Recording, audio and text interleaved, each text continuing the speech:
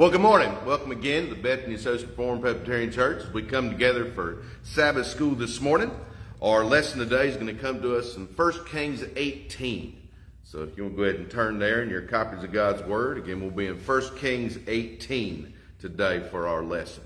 But before we get into all that, let's go ahead and go to the Lord in prayer. Gracious Heavenly Father, we give thanks again for this day and this time to God, especially as you give us opportunity to come to your word, to be reminded of your providential care over your covenant people. And dear God, we do pray for this lesson that the Holy Spirit would continue to use it to strengthen our understanding of you as well as our own faith. And in Jesus' name we pray. Amen. Well, this morning, again, we're in 1 Kings 18, and we've been in 1 Kings 18 throughout the, last couple of months as we are in 1 Kings and 2 Kings here in the Adult Quarterly. We have skipped a decent bit from the last time we met. When we met last time, Rehoboam had just been named king after Solomon's death. And after Solomon's death, then, of course, there was the division of the kingdoms to the north and to the south. You have the 10 tribes to the north and the 2 tribes to the south, each becoming their own nation. Israel being the tribes up north and Judah being the tribes down south. Now, as we experienced in our own time of civil war in the United States, or as my grandma would call it, the war of northern aggression, we see that the northern tribes have a habit of being more lawless than the southern tribes. Now, that doesn't mean that God treats them different. God expects holiness out of both the north and the south. But we also see that God is continuing to show love to the northern tribes by sending them prophets. And the latter half of the book of 1 Kings is mainly focused upon the ministry of Elijah and later Elisha. Now, the work of Elijah gets him in trouble with all of the kings, because do kings like being told that they're doing things wrong? No. What do kings like to hear? Praise, right? Kings love yes men. Kings love brown nosers. Kings love people who are wanting to tell them that they're the greatest thing since sliced bread. Now, when we come to 1 Kings 18, the particular king is King Ahab. Now, Ahab is king of the northern kingdom of the 10 tribes of the north. He is a unique individual. He reigns in the days of Asa, king of Judah. Now, one of the things about Asa, king of Judah, is he is one of the rare good kings. However, he's not one of the good kings forever. Asa does not end his kingship well. In fact, we're told that Asa ends in idolatry, in apostasy, and that's its own lesson. But the time that Ahab is king is one that is not seen as a time of peace, of comfort, and of joy. Now, Ahab is probably most well known for his wife. Does anybody remember who Ahab's wife is? Jezebel, right? Now, if somebody was to call your wife a Jezebel, how would you react to that? Is that a word of honor, of privilege, of thanksgiving? No. Right. What do we think of when we think of Jezebels? Harlots, wickedness. Thrown out a window, right? Well, Ahab gets thrown out the window. No.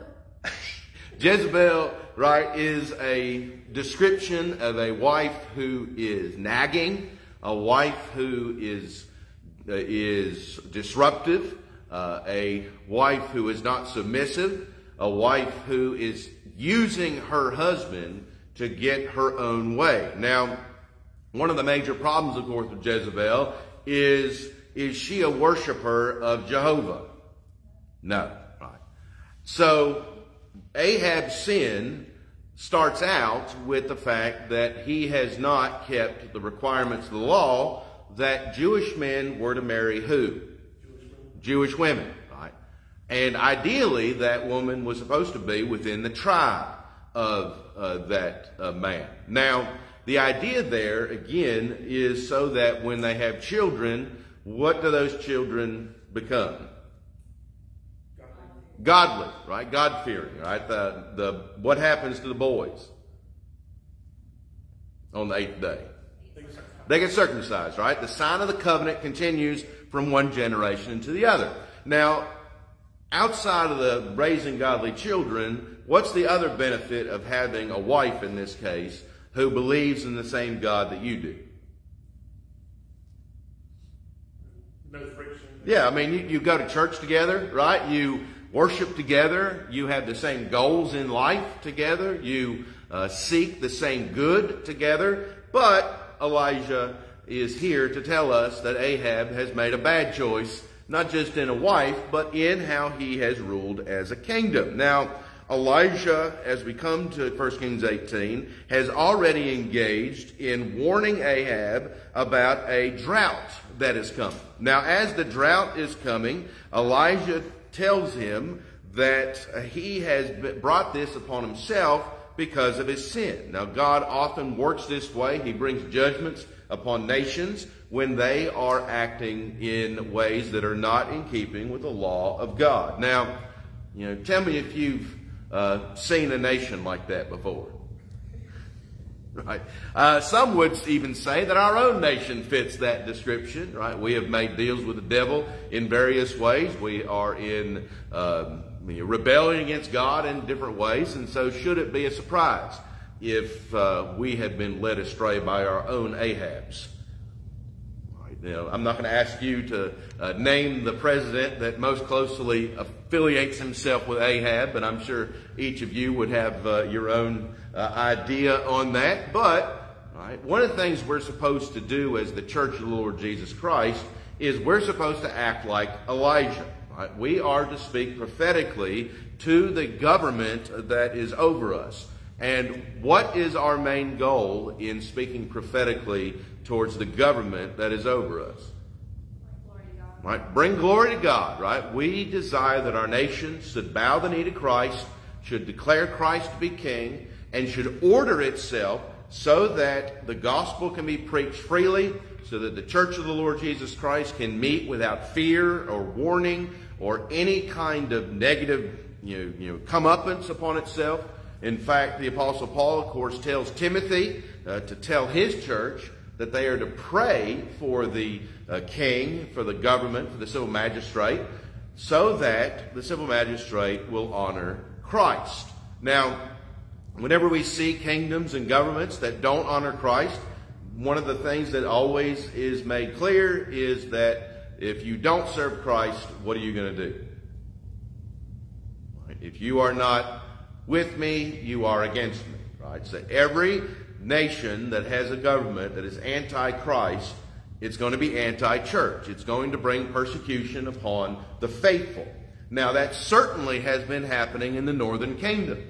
Right? Because the great sin of the northern kingdom is not just that it has wicked leaders, but the northern kingdom is worshiping a different God than the God of the south. Right? The God of the south is the God who's worshipped in Jerusalem, and the God of the north is the God who's worshipped in Samaria, right? Or what's going to become Samaria, in Bethel. Now, as we come to chapter 18, in chapter 18 we have Elijah bringing another message to Ahab. So let's go ahead and go to the first about 8 verses here of 1 Kings 18. Right, so let's read together these first 8 verses. And it came to pass after many days that the word of the Lord came to Elijah in the 3rd year, saying, Go, present yourself to Ahab, and I will send rain on the earth. Right, so remember, there has been a drought, and God is now sending Elijah with a message, and he was going to bring rain. So Elijah went to present himself to Ahab, and there was a severe famine in Samaria. And Ahab had called Obadiah, who was in charge of his house, that is, Ahab's house.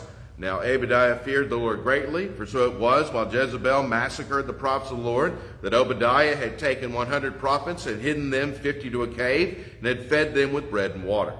And Ahab had said to Obadiah, Go into the land to all the springs of water, and to all the brooks. Perhaps we may find grass to keep the horses and mules alive, so that we will not have to kill any livestock. So they divided the land between them to explore it. Ahab went one way by himself, and Obadiah went another way by himself. Now as Obadiah was on his way, suddenly Elijah met him, and he recognized him and fell on his face and said, "Is that you, my lord Elijah?" And he answered him, "It is I. Go, tell your master Elijah is here."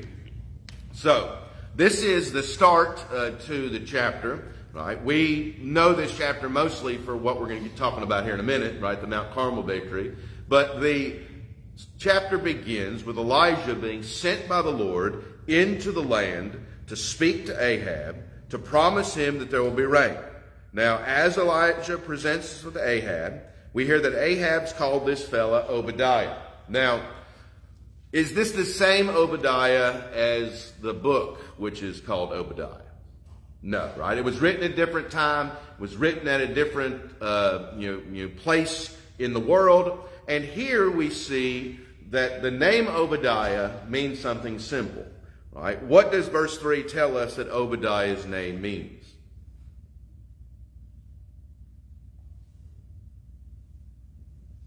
Remember, names in the Old Testament, right, have a meaning.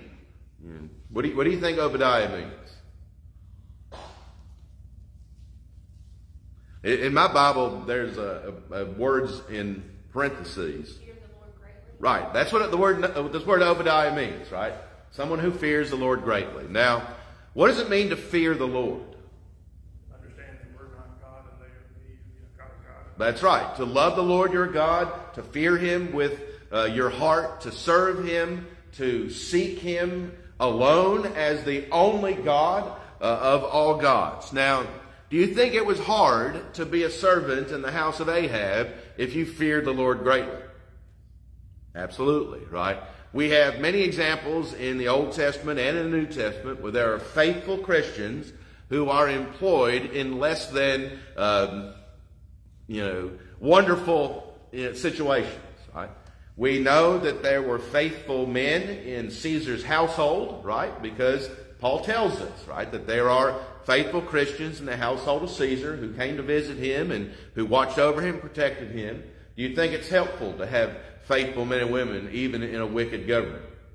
Absolutely, right? I mean, when we pray for our civil magistrate, right, we're not just praying for the president, right? We're praying for the Secretary of Agriculture, right? We're praying for the Chief of Staff. We're praying for bureaucrats, right? I don't know how much you want to pray for bureaucrats, but, right, if they're part of the government, what should we do? We should pray for them, right? Because who knows where God has placed in his providence a faithful, believing Christian, and what effect can a faithful believer have, in a wicked government? Be an example. Right? It can be an example, right? He can lead Bible studies, just by witnessing his own holiness, right? People can come to him and things of this nature. I'm sure many of you have lived or have worked and maybe are working in a place that's less than ideal to witness Christian faith. And one of the things that I've experienced in my own life with this, back when I worked at FedEx Freight, is that everybody knew, right, that I had graduated seminary and I was working there until, I got my first call. Well, that opened several doors for men who were struggling with their marriage, struggling in life, to come talk to me before shift or after shift and just want to, ask questions and advice. And, not all those conversations, were successful, I guess you put it that way, but, right, the Lord opened opportunities to do that. And we see with Obadiah that he was able to do something miraculous, right? He was able to save, how many does it tell us? 100 prophets he was able to hide from the murderous reign of Ahab, right? There's been many movies and stuff made about the Holocaust, right? And again, one of the common themes in a lot of those movies, what's probably the most famous one? Schindler's List, right? Remember Oscar Schindler, right? What was he? He was a member of the Nazi Party, right? I mean, it's not like he was not involved in things, but he was able to save a large number of Jews using his position, using his authority to provide help for those that he could help. Now, obviously he wasn't able to end the Holocaust, right? He wasn't able to stop the whole thing. But one of the witnesses we see here from Obadiah is that we need to be thankful, as the prophet Zechariah says, for the day of small things, right? You know, the Lord doesn't expect us to end world hunger, right? That's not our job, right? What's our job as the church or even as individuals? Preach the gospel. Right? Preach the gospel. You know, and when it comes to feeding hungry people, what do we need to do? Yeah, feed who we can, right? So, you know, put stuff in the blessing box, right? Yeah, it may not seem like a big thing, but it's a huge thing to the family who doesn't have any food and is coming up here, especially in the last 2 or 3 days, and is in need of food, right? You have, you know, done a mighty work in the eyes of the Lord. You know, even when it seems mundane, right? We see the faithfulness of these kind of people that otherwise we wouldn't know anything about. But God in His mercy has decided to let us know about Obadiah. And so now Obadiah, as God in His providence is working, has now run into Elijah, right? So Elijah has come. He, you know, kind of, you know, this is one of these scenes in the Bible that reminds me like of a movie, right? Because here's Obadiah walking around looking for, you know, grass and all that stuff, and he runs into Elijah, right? And what does Elijah say there in verse 8? Tell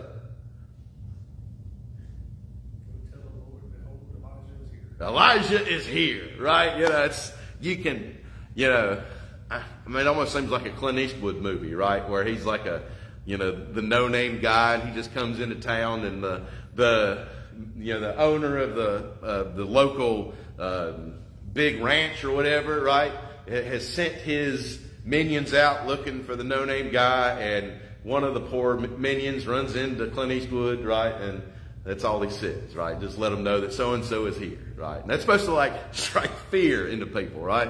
And there's a sense in which that's what's meant to happen here, right? Ahab is to be afraid that Elijah is here, right? Because who does Elijah speak for? For God, right? And if you are a God-fearing person, right, and God has sent a prophet to you, right, what probably should be your emotion? Right? It should like kind of, you know, cause you to fall on your face a little bit, right? But that's what we see throughout the Bible with faithful believers, right? When Moses comes up on the mountain and sees the burning bush, what does Moses do? Right? He humbles himself, right? You know, God tells him to take his shoes off because he's on holy ground, right? We see this with Jesus as people are going around, right? People who are seeking Jesus, what do they always do when they come up on him? Right? They fall on their face, right? They, you know, show humility to Jesus, right? Now, you know, when this happens in the book of Acts and people come and fall on their face in front of Peter and others, what do? They tell them to get up, right? Because what do they say? I'm a man like you are, right? Elijah is a man like us, but Elijah is, well, Elijah, right? No, we aren't Elijah. Now, let's go ahead and start there at verse 9. So he said, how have I sinned that you are delivering your servant in the hand of Ahab to kill me? As the Lord your God lives, there is no nation or kingdom where my master has not sent someone to hunt for you, that is Elijah. And when they said, he is not here, he took an oath from the king or nation that they could not find you. And now you say, go tell your master Elijah is here. It shall come to pass as soon as I am gone from you that the Spirit of the Lord will carry you to a place I do not know. So when I go and tell Ahab and he cannot find you, he will kill me. But I, your servant, have feared the Lord from my youth. Was it not reported to my Lord what I did when Jezebel killed the prophets of the Lord, how I hid 100 men of the Lord's prophets, 50 to a cave, and fed them with bread and water? Now you say, go tell your master Elijah is here. He will kill me. And Elijah said, as the Lord of hosts lives, before whom I stand, I will surely present myself to him today. So Ahab went to meet Ahab and told him, and Ahab went to meet Elijah. Then it happened, when Ahab saw Elijah, that Ahab said to him, is that you, O troubler of Israel? And he answered, I have not troubled Israel, but you have, and your father's house has, in that you have forsaken the commandments of the Lord and have followed the Baals.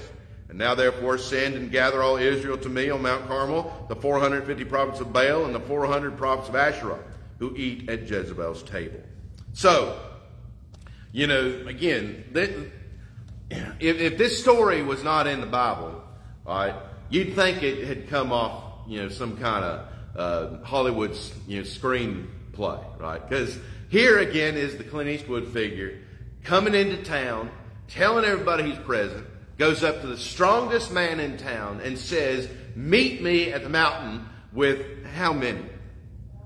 450 prophets of Baal and 400 for Ashtaroth. So do math real quick. 850 prophets against me, right? 850 against one. Why is Elijah so confident in what's getting ready to happen? He has God on his side, right? This probably didn't originate with Matthew Henry, but Matthew Henry gets credit for the quote, a man plus God, is infinity, right? Because think about that quote for a second. What is God?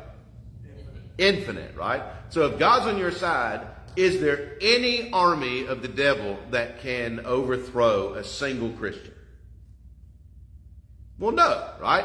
In fact, we hear people say that literally in the Bible, right?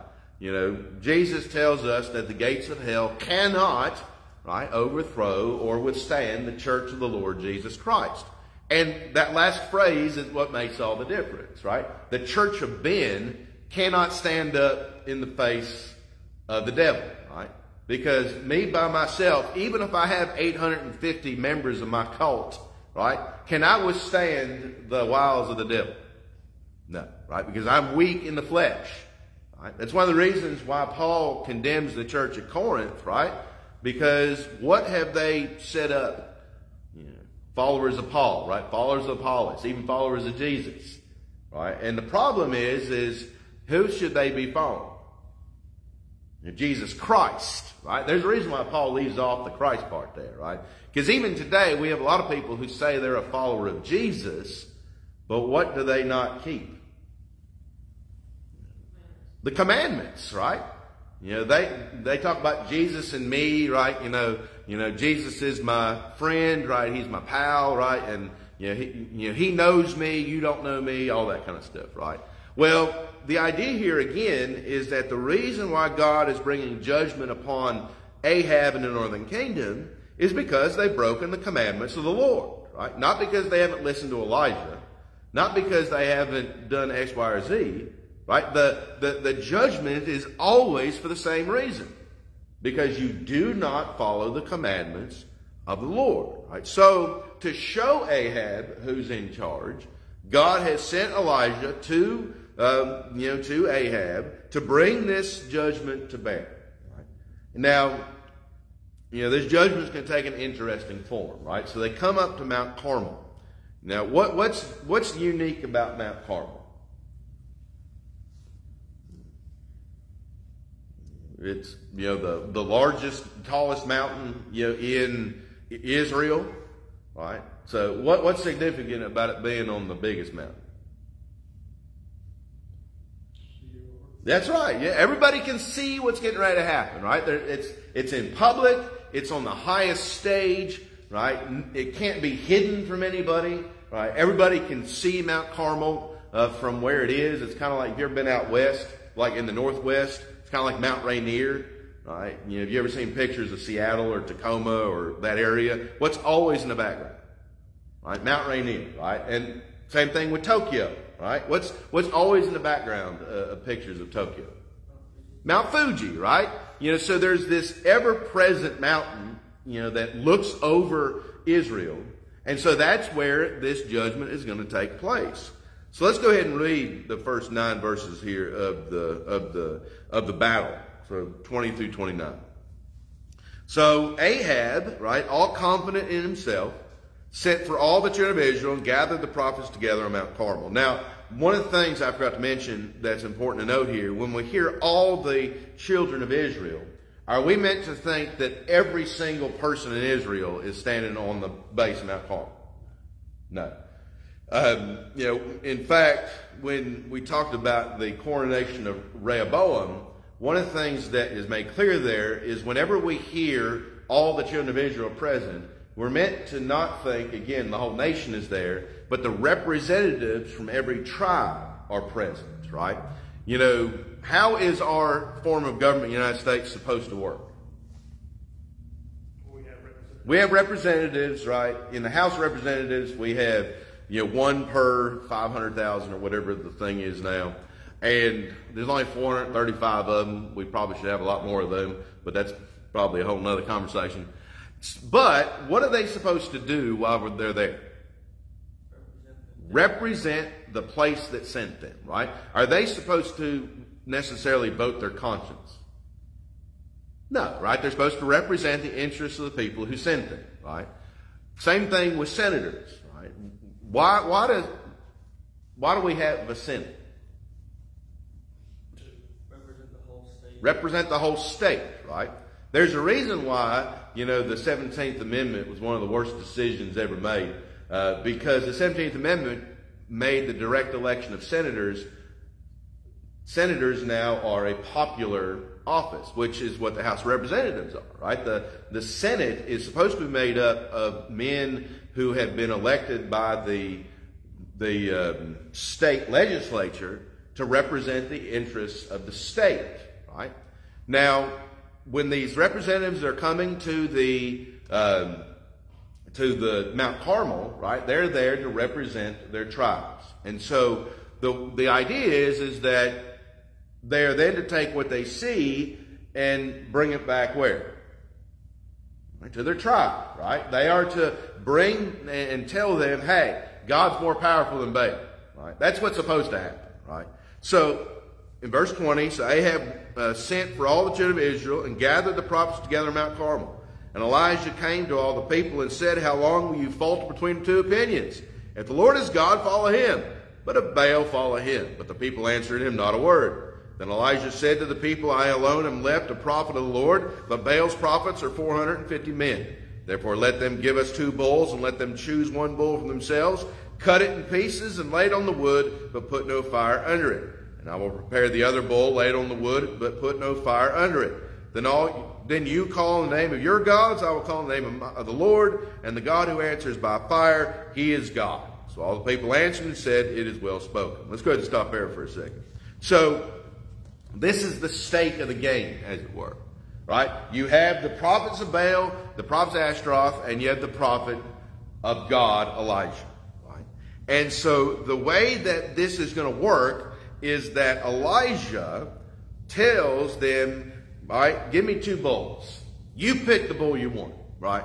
This is kind of like an alpha move, right? Yeah, he's saying, you know, you pick the one you want. I'll take whichever one, right? Because the idea is he wants to testify that this game's not rigged, right? I mean, it is rigged because God alone is the true God. But, right, the idea here is that you're to take the bull, and what are you to do with the bull first? You're to choose it and then cut it to pieces, right? Now, you're not supposed to cut it into like, you know, into filet mignon and T-bone and things like that, right? You're not butchering the cow, right? What you're doing is the exact same thing that Abraham did in Genesis 17. Remember when Abraham cuts the bull in half, what does he do? Well, watch between it, right? And then what does God do? You know, passes between the same bull. Now, what's that supposed to represent? Right, the covenant, right? The promise that has been made between God and his people. So, what Elijah is doing here is very directly calling upon the Abrahamic promise, right? And the Abrahamic promise is very simple. I am your God and you are my people, right? So, Elijah is saying, okay, we're going to see who God, you know, who's on God's side here, right? And we're going to invoke Abraham and Moses and David, right, the covenant heads, to witness against this. So they set it up, right? They put it on the wood with no fire under it. And so the people answered and said, it is well spoken, right? So they accept the terms of the conflict. So let's go ahead and read there verse 25. Now Elijah said to the prophets of Baal, choose one bull for yourself, prepare it first, for you are many, and call on the name of your God, put no fire under it. So they took the bull which was given them, and they prepared it and called on the name of Baal from morning until noon, saying, O Baal, hear us. But there was no answer, no voice. Then they leaped about the altar which they had made. And so it was at noon that Elijah mocked them and said, cry aloud, for he is a god. Either he is meditating, or he is busy, or he is on a journey, or perhaps he's sleeping and must be awakened. So they cried aloud and cut themselves, as was their custom, with knives and lances, until the blood gushed out on them. And when the midday was past, they prophesied until the time of the offering of the evening sacrifice. But there was no voice, no one answered, no one paid attention. Then Elijah said to all the people, come near to me. So all the people came near to him, and he repaired the altar of the Lord that was broken down. So, again, it's one of my favorite stories in the Bible, right? Because there are few instances in the Bible that witness to the insanity of unbelief than this passage, right? Because at the end of the day, what's the biggest difference between Jehovah God and Baal? There is no Baal, right? That's the biggest difference between Jehovah and Baal. However, right, why does Elijah let them go first? Right? To show the ridiculousness every time, right? One of the things, of course, about God in the promise he made to Abraham is that he would always be with them, right? Whether they are in Egypt, whether they're in Babylon, whether they're in Clover, South Carolina, or whether they're in Mount Carmel, right? God is always present with his people. But where's Baal? He's on a trip. He's asleep, right? He doesn't care about you, right? Our Bibles kind of clean it up a little bit, right? But they say basically he's on his throne, right? That he must be otherwise engaged. And, so he mocks them, and then they start doing what? Cutting themselves. Now, one of the things the law of God says that we are never to do is what? Cut ourselves, right?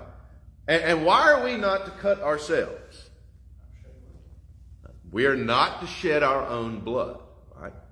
Because one of the requirements of the law is whose blood must be shed for our sin. Well, Jesus is, but in the old covenant, right, it was the bull or the lamb or the unblemished whatever, right? And because the idea always is that we cannot save ourselves, right? We cannot do anything to earn the favor of the living God.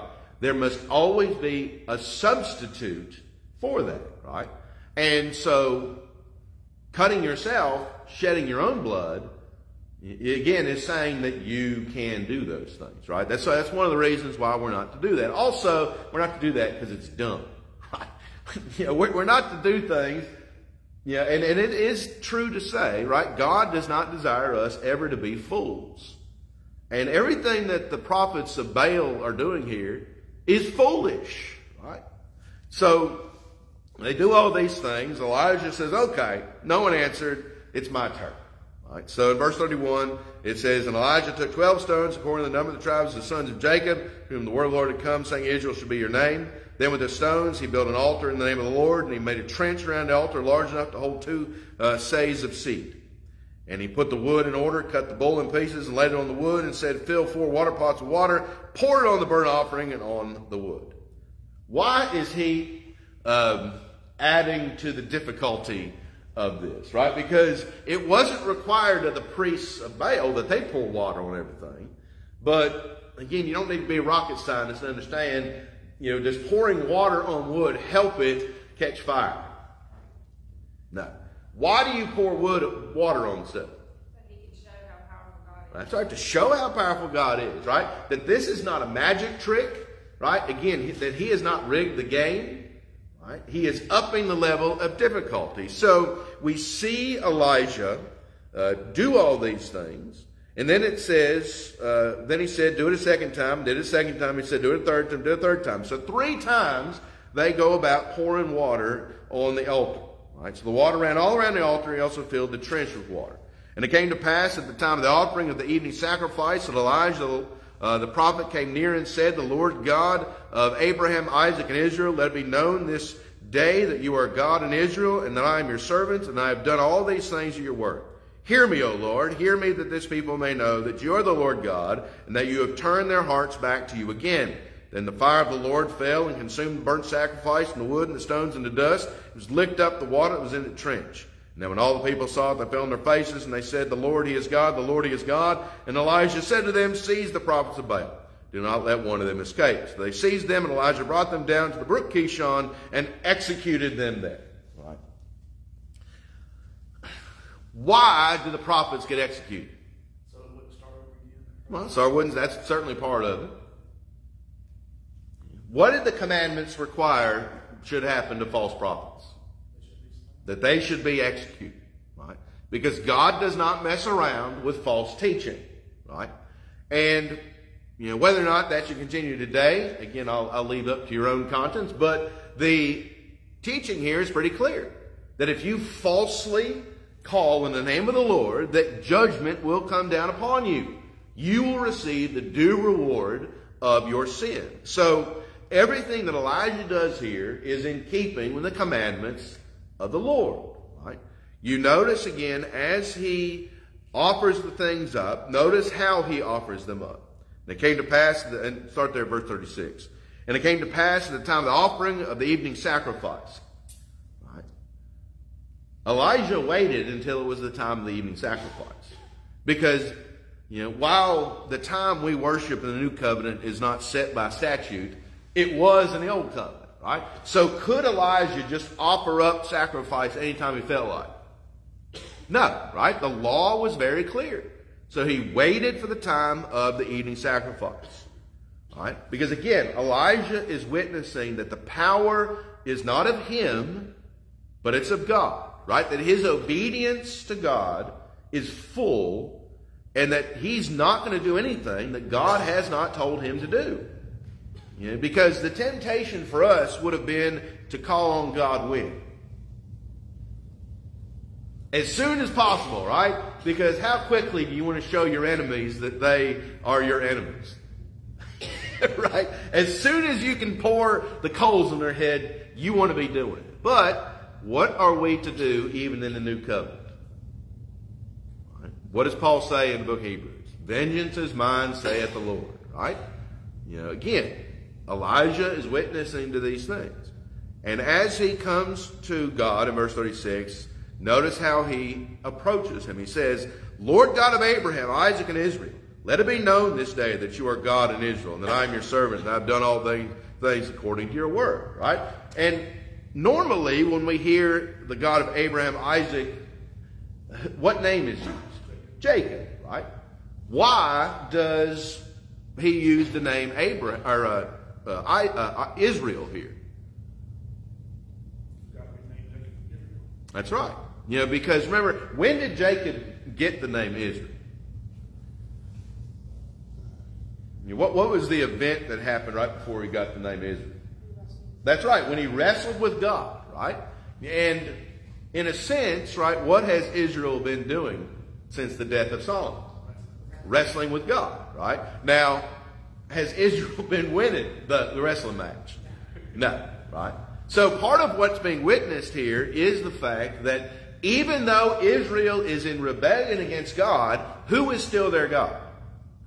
God, right? Jehovah God is still their God, right? So invoking the covenant is testifying to the fact that even though when we are in rebellion against God, who has not forsaken us? My God, right? So, the mercy that God is showing to Israel is that he hasn't destroyed them off the face of the earth, right? And he's giving them opportunity to see his power, his love, his grace in the sinners, even in the day of this judgment. So, he does all these things. The fire comes down from the Lord, consumes the burnt sacrifice, the wood, the stones, the dust, licks up the water was in the trench. Now, how hot do you think fire has to be to consume dust? Yeah, pretty hot, right? So again, the totality of the judgment is made clear here. Now, after all this happens, right, they kill the prophets of Baal, we get the last little section. So let's go ahead and read 41 through 46. Then Elijah said to Ahab, go up, eat and drink, for there is the sound of abundance of rain. So Ahab went up to eat and drink, and Elijah went up to the top of Carmel. Then he bowed down on the ground, put his face on his knees, and said to his servant, go up now, look toward the sea. So he went up and looked and said, there is nothing. And 7 times he said, go again. Then it came to pass the 7th time that he said, there is a cloud as small as a man's hand rising out of the sea. So he said, go up, say to Ahab, prepare your chariot, and go down before the rain stops you. Now it happened in the meantime that the sky became black with clouds and wind. There was a heavy rain. So Ahab rode away and went to Jezreel. Then the hand of the Lord came upon Elijah, and he girded up his loins and ran ahead of Ahab to the entrance of Jezreel. Now, we may or may not have some experience with the image that is given here, right? A small little cloud off on the sea turns into what? Yeah, a big black cloud that brings wind and rain, right? So again, God's providence bringing this passage on this day. Now, as the things are coming, we hear that Ahab is supposed to go tell everybody about what God has done. Now, we have the benefit of knowing the rest of the story. What does Ahab do? He goes the other way, right? And that's why God sends Elijah ahead of him, right? Because you cannot escape from the word of the Lord, right? That's the image that's meant to be given here, is that just because Ahab doesn't want this to be so, doesn't mean you can just hide your head in the sand and act like God doesn't exist and God hadn't won a great victory at Carmel, right? Now, as Ahab is running away, does Ahab ever escape the presence of the Lord? No. Which is ironic considering who has he been trying to get to come? Baal, right? He's been trying to get Baal to show up. Baal never shows up, but God never leaves, right? There's a picture there that we're meant to see. And, we kind of come to a close on that today.